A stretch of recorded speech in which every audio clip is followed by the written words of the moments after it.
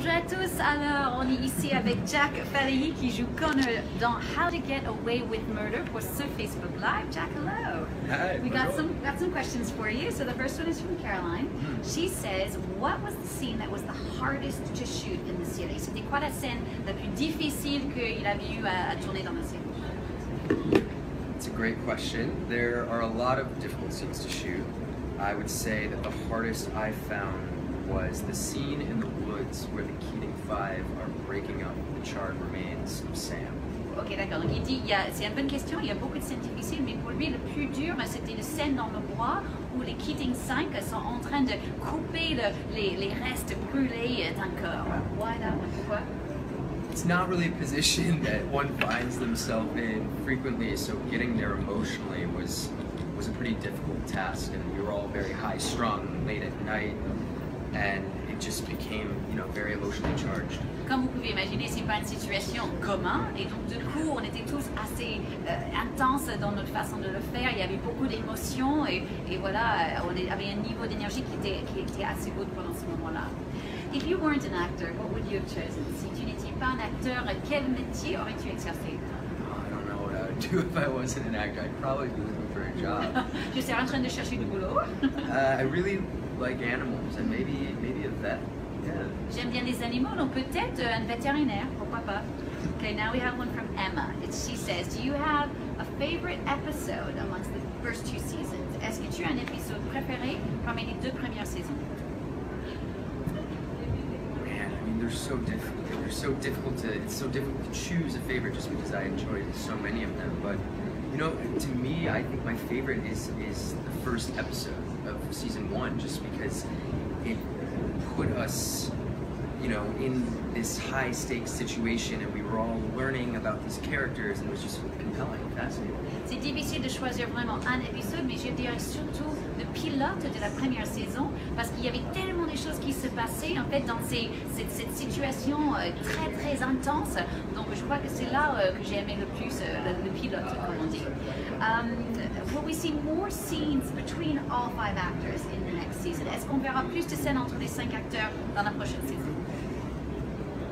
Yes, I think that we will, but I think that we're also going to see a lot more scenes of pairs of characters working through things together.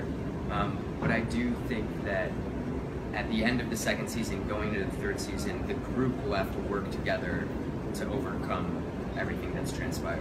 D'accord. Donc il dit que oui, il pense qu'il y aura plus de scènes entre les 5 acteurs dans la deuxième saison, mais surtout on verra beaucoup de pairs, en fait des gens qui travaillent à deux à travers leurs problèmes, etc.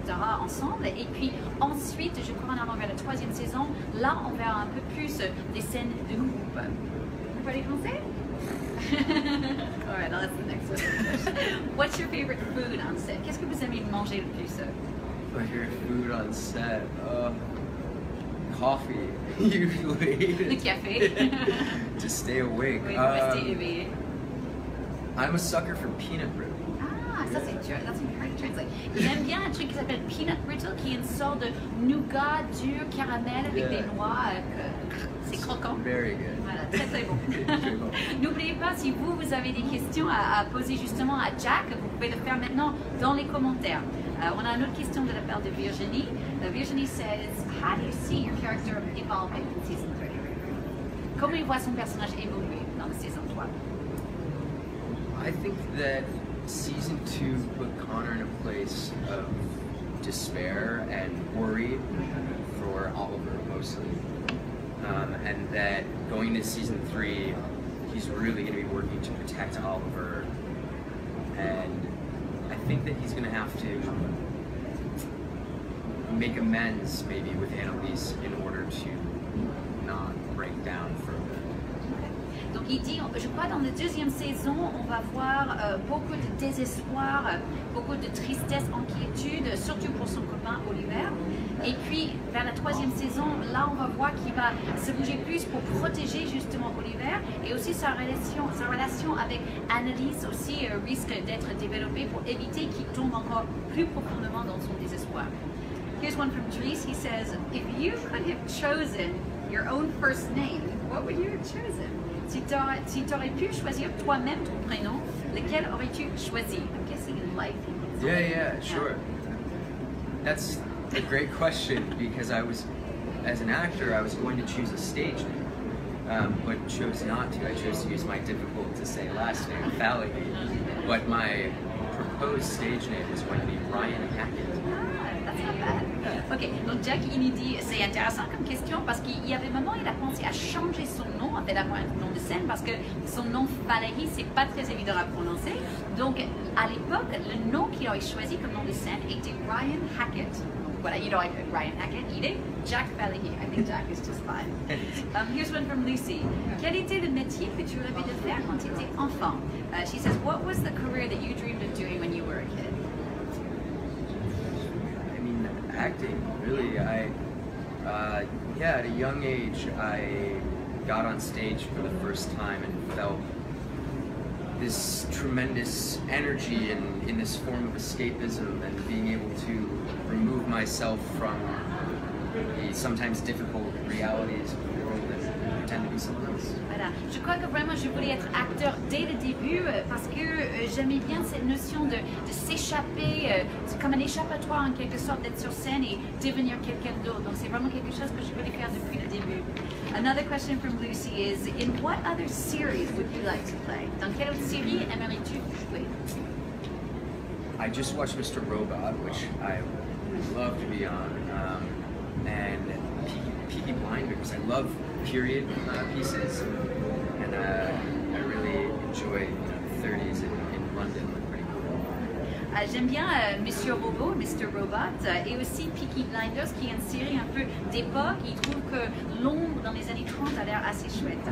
Okay, this one's from Nax. He says, hey Jack, if you could play any other character in the show, who would you play? Alors, si tu pourrais jouer un autre personnage dans la série, qui est-ce que vous jouerez qui? I think that I would like to play Asher. Asher, pourquoi? Why? Matt, I mean, obviously does an amazing job playing Asher, but Asher gets to have a lot of fun. And I do think too that Asher is sort of the moral compass of the show. He's actually, I think, one of the only characters on the show that is innately good. Ok, donc il dit qu'il aimerait bien jouer Asher, il trouve que Matt il fait un super boulot, c'est pas la question, mais il dit que ce personnage a l'air assez fun, c'est vraiment un bon personne, en fait c'est un des seuls qui est vraiment quelqu'un de bon complètement dans la série. Here's one from Ashleen. She says, loving the suit, where is it from? Are you a fashion addict? Donc j'adore les costumes, ça vient d'où? Est-ce que vous êtes une victime de la mode? Thank you. It's from Philip Lynn. Philip Lynn. And yeah, I like to express myself through clothes. Voilà, j'aime bien m'exprimer à travers mes vêtements, oui, pourquoi pas. What's the craziest thing you have in your closet? C'est quoi les trucs les plus fous que vous avez chez vous? Oh man, I have this like multicolored, multi-fabric, sort of like pirate jacket that I found on a couch in Amsterdam that my mother ate. Il dit qu'il a une veste pirate, un peu de toutes les couleurs, de tous les matériels que sa maman déteste. Et il a trouvé ça dans un canapé en Amsterdam. Et il a gardé, donc ça c'est le truc préféré dans son placard. Here's a question from Benoit. What's the most amazing thing you've done since you've been in Monte Carlo? C'est quoi le truc le plus chouette que vous avez fait depuis que vous êtes à Monte Carlo? Oh man, I mean everything is so beautiful. I went with my friend to Plage Mala the other day, and walked down to a little cove and sat on the beach and jumped into the Mediterranean, and it was very surreal. C'est tellement joli ici, en fait tout est beau, mais j'ai pu aller voir la plage Mala avec un copain là il y a quelques jours. On a pu se baigner, aller voir un petit baie tout privé et tout, et c'était vraiment très très beau. Here's from Marine. She says, send me a flying kiss, please. Can you send Marine a bisou? C'est pour toi, Marine. Okay, this is from Mike. I can't read this. Comment est ta relation avec... comment est ta relation avec les fans? How's your relationship with your fans? I mean, I think pretty good. I think you guys are great. It's been one of the best experiences with the show, is being able to jump on Twitter and speak with all of you, even though an ocean divides us, and see your reactions. That's been a very rewarding experience. Mais moi j'adore, je trouve que j'ai une très bonne relation avec mes fans. Est-ce que une des choses que j'aime le plus, c'est le fait de pouvoir communiquer avec vous via Twitter, par exemple, même s'il y a toute une notion entre nous, au moins comme ça on peut discuter, je peux avoir votre réaction, ça j'aime réellement. How big of a social media guy are you? Est-ce que vous êtes très présent sur les réseaux sociaux? You know, 9 out of 10 times I really enjoy it, and the reactions and the interactions with fans are great, but I tend to get really low on the lows and really high on the highs, and so sometimes when I read a comment that might be a little hurtful, it really affects me. So I sort of have a love-hate relationship with social media. Oui, c'est un peu une histoire d'amour et de la haine avec les réseaux sociaux. Il a dit 9 fois sur 10, je suis ravie, ça se passe bien, mais parfois je tombe très très bas quand je lis un commentaire qui n'est pas très gentil, et c'est vrai, ça me touche profondément. Donc j'avoue que j'ai un peu cette relation de l'amour et la haine avec les réseaux sociaux. Hang on, we've got another one coming in. Who's this? Natalia. Natalia says, "Ooh, are you in a relationship?" Est-ce que vous avez une relation en petite amie en ce moment? Alors là, vous n'aurez pas plus. Vous n'aurez pas plus là-dessus. Désolée Natalia. Okay, Lucy, what's your favorite Marvel? Who's your favorite Marvel hero or superhero in general? Quel est votre héros préféré en général?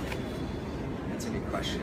I have loads. I really like Spider-Man. Spider-Man. I'm excited for the new Spider-Man film. Black Panther. I'm excited for that as well. Dazzler. I mean, I love comic books, so I could list hundreds. Moi, j'adore les BD. Je pourrais vous dire des centaines des personnages de BD que j'adore, mais surtout j'aime Spider-Man. Je suis très content pour le nouveau film de Spider-Man, Black Panther et Dazzler. Here we go. This is from Dave. Dave.